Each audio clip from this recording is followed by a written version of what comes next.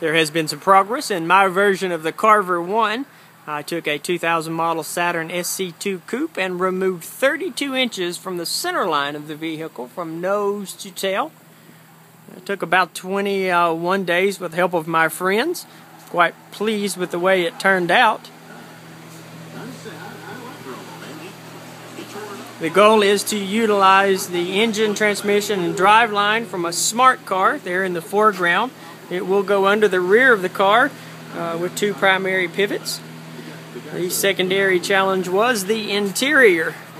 What do you do when you removed the center section? It turned out quite well, I think. This car also offers the third door, which offers very good access to the rear. All of the interior panels are thermal plastic, and most of them have been heated and reshaped to meet their new configurations. The secondary challenge was the passenger side, which really didn't exist. It was all reconstructed and made to fit.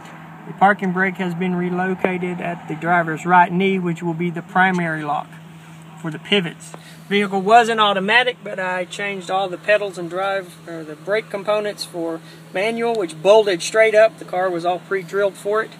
Quite excited with the progress. The next challenge will be the front end. I hope to be utilizing a Yamaha GTS 1000 and integrating it into the subframe of the car.